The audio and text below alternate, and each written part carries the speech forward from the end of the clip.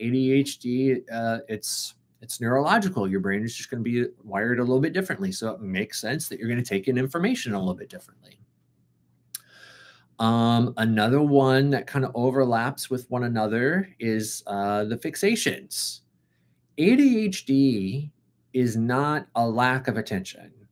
It's a difficulty in being able to police that attention to where you can go down the rabbit hole and spend hours and hours and hours researching a particular topic.